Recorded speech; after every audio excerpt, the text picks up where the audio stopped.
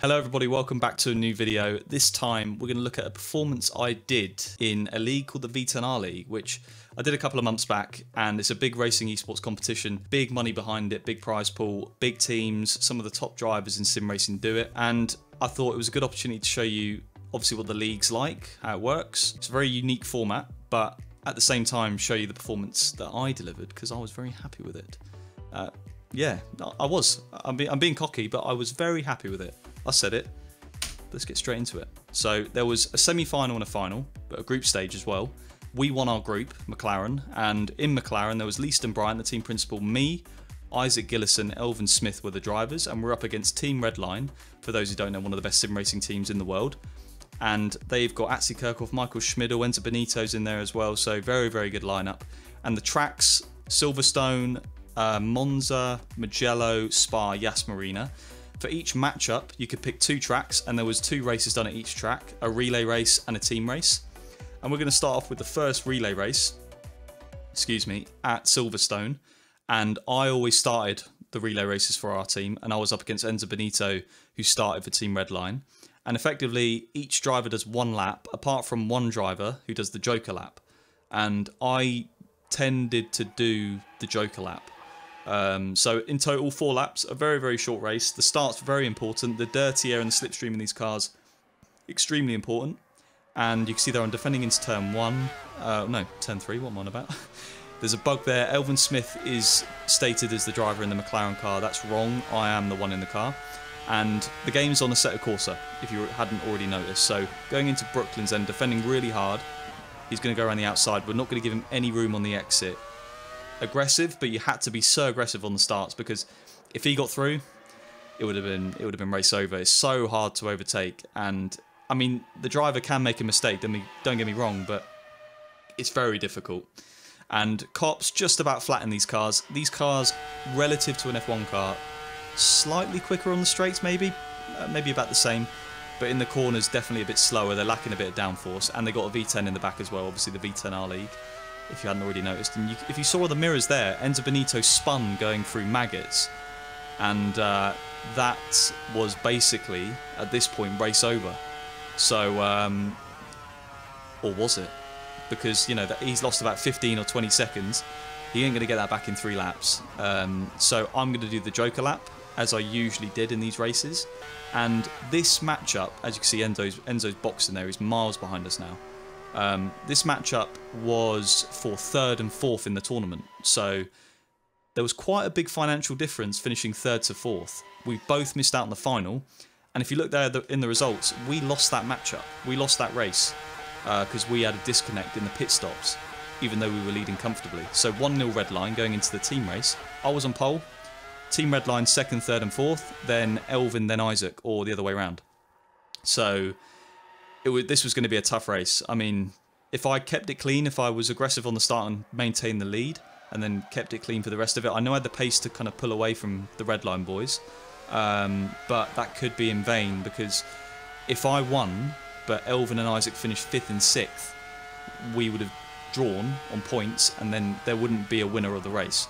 So that would still result in it being 1-0 Team Redline going into the final 2 races at Yas Marina. So if Elvin or Isaac finish 4th, we win the race on points, and it would be 1-0.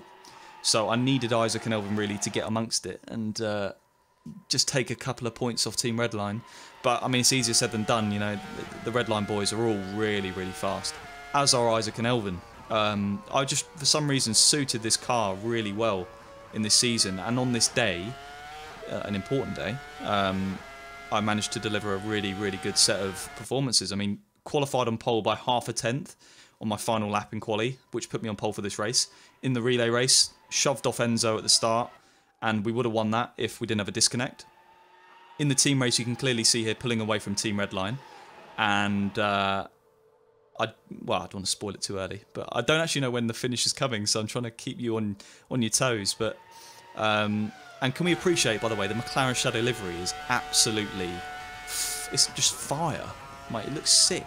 The Redline one looks good, but the McLaren one looks naughty. Looks really good.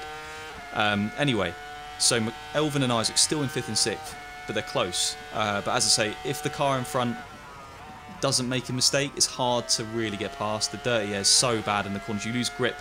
High speed, medium speed, low speed, traction zones, even under braking, you lose grip everywhere. The slipstream's good.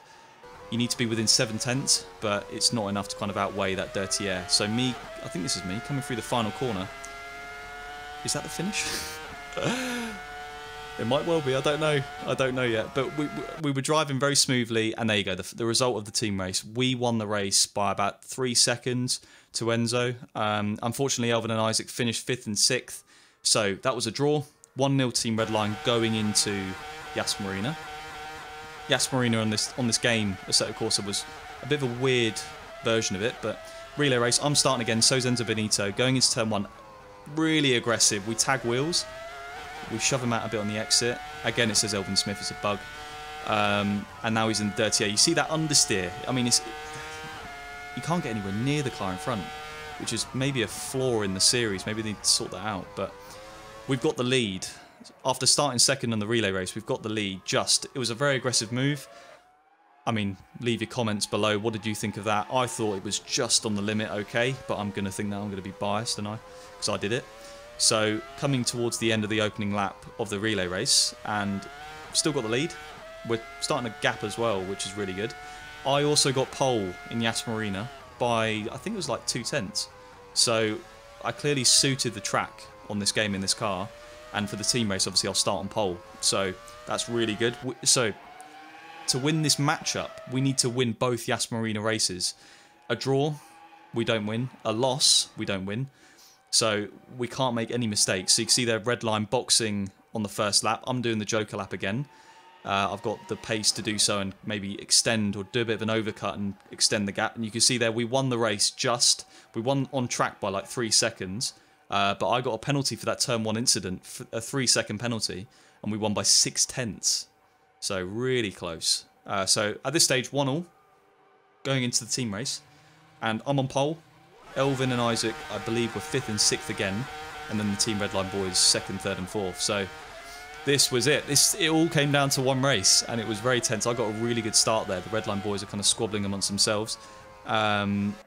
And you'll see later in the race, it doesn't unfold exactly how I want it to. It's a very high pressure situation because the gap, financial incentive between 3rd in this championship and 4th was quite big. I can't remember off the top of my head, but I think it was like 5 or 10 grand. So, you know, that's you want A to finish on the podium in a series rather than 4th. But, you know, the financial incentive as well was quite big. So, opening lap, Elvin and Isaac, to be fair to him, got more amongst it compared to Silverstone, which I thought was really important. You can see there, that's Elvin in the slipstream of the red line car, down the inside, locks up a bit, goes slightly wide in the chicane, and really aggressive on the red line driver going on to this next straight.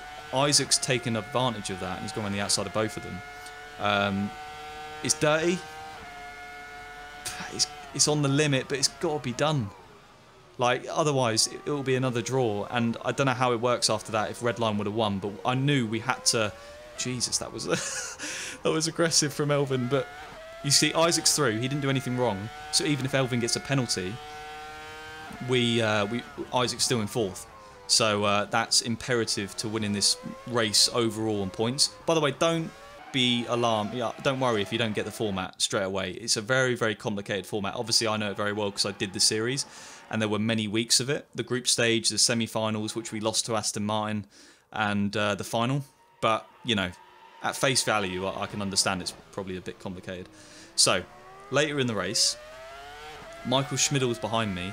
Team Redline decided to run very high downforce setups, which ultimately was their downfall, but in the 3rd sector, where there's corners, Michael was all over me. But on the straights, if I got a good exit, he couldn't get anywhere near me.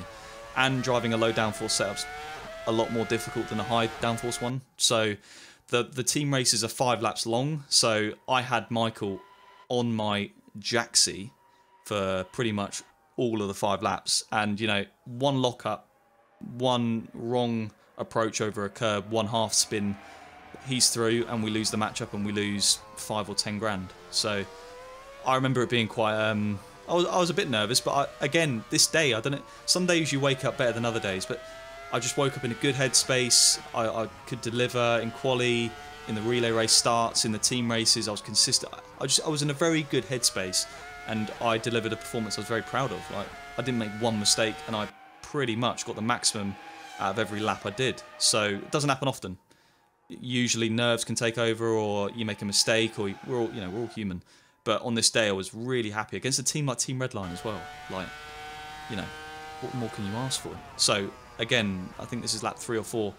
The Team Redline driver, I think that's Enzo Benito, who had a very, aggressive start with the 2 McLaren boys.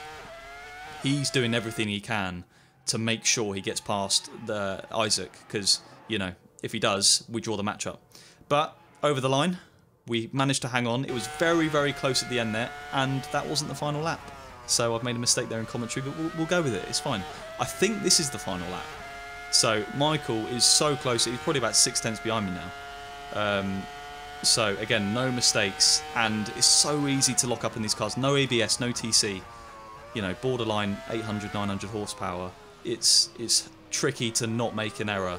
The tyres get really hot. They get worn as well in a 5-lap race because they're really soft tyres. So, there's all the ingredients to make a mistake. And you can see there on the straight. If you look in the mirrors, you can just about see his car. He's not gaining, even though he's in the slipstream, because we're running a lot less wing than he is. Braking into the chicane, meeting our apexes, not making any mistakes. No mental moments on the wheel, just keeping it nice in a straight line. I know I've got the pace to hang on to it and get that W, and then get the big money and the 3rd place in the competition. I do honestly feel like we could have won this whole competition.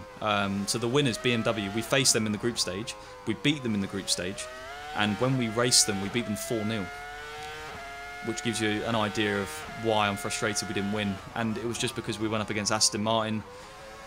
It was a 2-2 draw, but they had 2 pole position. No, they had, I don't know how they won, but they won on some sort of countback, and they made the final and we didn't. So just really unfortunate, but fair play. There were some really good teams in this. Coming through the final corner, I believe this is the final lap. If you look on the helicorsa thing, Michael is right behind us. We come over the line. We win by, I think, what was it, 4 tenths of a second. And Isaac got 4th, Elvin got 6th. We won the team race 2-1 against Team Redline, and just about got it. So financially we were a bit better off. 3rd place in the series out of 7 or 8 teams, which I was happy with. Our first season in the V10R League. I think it was the 2nd season of the series itself. And from my side, just one of those days where you wake up, you're in a good headspace, can deliver when you need to deliver, and it doesn't happen often. So yeah, I hope you enjoyed. I mean, it's a very complicated format. I hope you sort of understood. If you didn't, maybe go and watch it again. Give it a thumbs up. Comment what you thought of the league. The viewership's very low at this stage. Do you think it's got some legs on it? Do you think it can get an audience? I mean, I'd be intrigued to know. But yeah, that was it for this video. I hope you enjoyed. Take care, and I'll see you all on the next one.